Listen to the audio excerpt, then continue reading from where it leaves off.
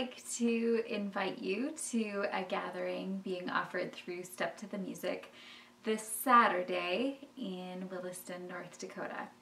And this is a visual map workshop. It is something that we have been trying to offer on a quarterly basis approximately, although with COVID it's sometimes interesting to schedule things.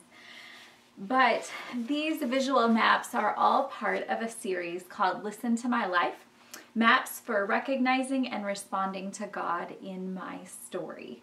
And I realize that for a lot of people this seems like maybe an odd sort of visual map workshop, and it certainly is not your traditional sort of workshop. However, I do think that it is really valuable. So let me share a little bit more with you about Listen to My Life and the specific map, the Peak Experiences map that we're going to be delving into this Saturday.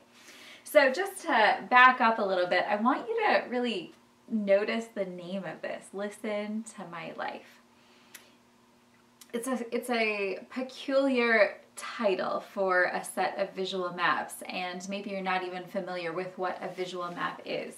But these visual maps are tools that are designed to help you set aside time to listen to your life. And what does that mean, and why would we do that?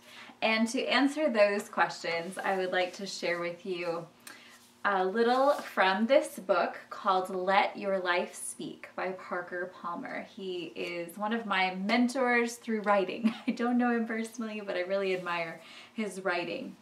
And he talks about vocation, and I want to read to you a little bit of what he says.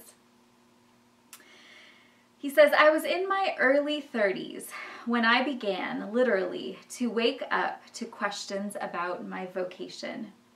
By all appearances, things were going well, but the soul does not put much stock in appearances. Seeking a path more purposeful than accumulating wealth, holding power, winning at competition, or securing a career, I had started to understand that it is indeed possible to live a life other than one's own. Fearful that I was doing just that, but uncertain about the deeper, truer life I sensed hidden inside me, uncertain whether it was real or trustworthy or within reach, I would snap awake in the middle of the night and stare for long hours at the ceiling. Then I ran across the old Quaker saying, quote, let your life speak. And again, that's the name of the book, Let Your Life Speak. I found those words encouraging, and I thought I understood what they meant. Let the highest truths and values guide you. Live up to those demanding standards in everything you do.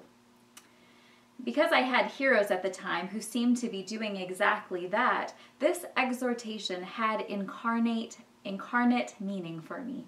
It meant living a life like that of Martin Luther King Jr. or Rosa Parks or Mahatma Gandhi or Dorothy Day, a life of high purpose. So I lined up the loftiest ideals I could find and set out to achieve them.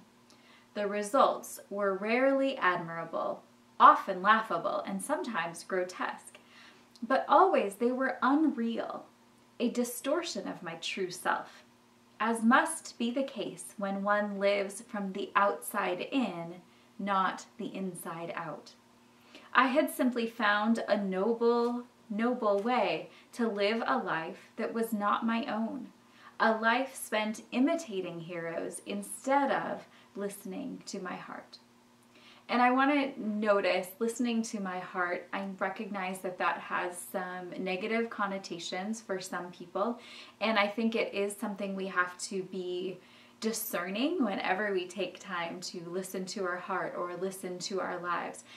The idea with Listen to My Life is that this is a tool that we look back at our lives and we invite God to show us where He has been at work and to draw our attention to certain things that He wants us to realize about how He's designed us and what He's called us to, and the work that He has for us in the world, and about our relationship with Him as well. So these are some of the things that can happen as we take time to listen to our lives. So that these concepts of let our life speak and listen to our lives really go hand in hand. If we are going to let our lives speak, I actually interpret that to mean two things. One is I need to take time to listen to what God is telling me as I look back at my life. And as I do that, then hopefully my external choices that I'm making with my life will speak about who God has created me to be. So if I let my life speak, that's going to require listening to hear what it's going to say to me, what God is going to say to me through it. And when I do that, and when I live an integrated life where the internal design that God has placed in me is consistent with what I'm doing externally, then my life speaks to the outer world in a way that I know is consistent with who I am made to be and what I'm called to do. And I think this is something that's an ongoing process for us.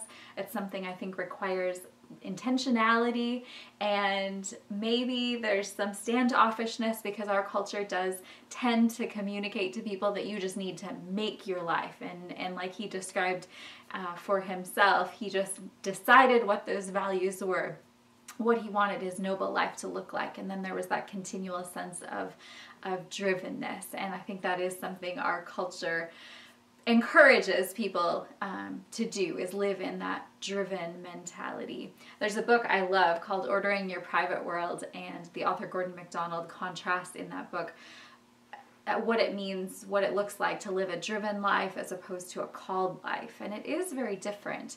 I think a driven life begins from the premise that I am the master of my fate.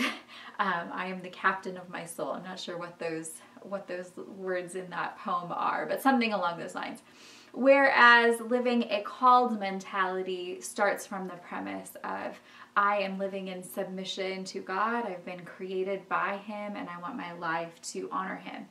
And especially if we've been living in that driven mentality for a long time, and just making our own decisions about how to live life apart from our Maker and Redeemer, then it's going to take some reorientation to learn how to live life differently. And so my hope is that this tool, Listen to My Life, and the visual maps in it can be helpful in that process. So the specific map that we are going to delve into this Saturday is the Peak Experiences map, and I'll just read to you briefly what the purpose of this map is. So each map comes with an instruction booklet where it breaks it down further. And the purpose, it says, the purpose of the Peak Experiences map is to help you uncover who you are by looking at satisfying activities in your life from your own perspective. As you identify these activities and reflect on them, they will become clues to the unique design and purpose God has for you. This will help guide future choices.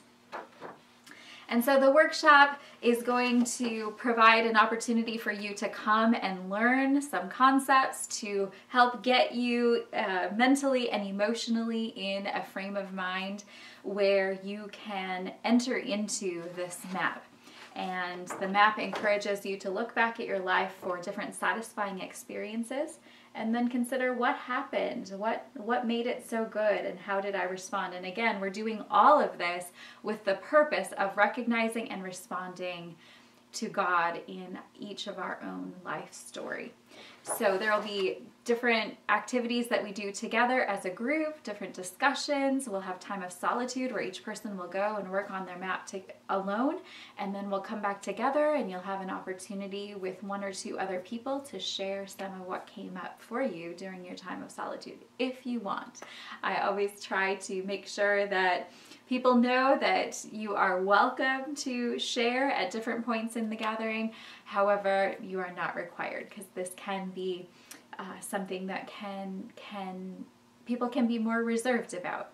And in this book, Let Your Life Speak, Parker Palmer talks about soul work. He compares our souls to wild animals. So envision deer, right? It doesn't take much to scare them away. And so this sort of gathering does require a different tone than some workshops because it is soul work, and that's part of the reason that we want to be cautious to not require people to share, but rather invite you to share what came up for you during your time of solitude if you want. And then some of the other discussion opportunities as well. You'll be invited to share, but not required if you choose to attend.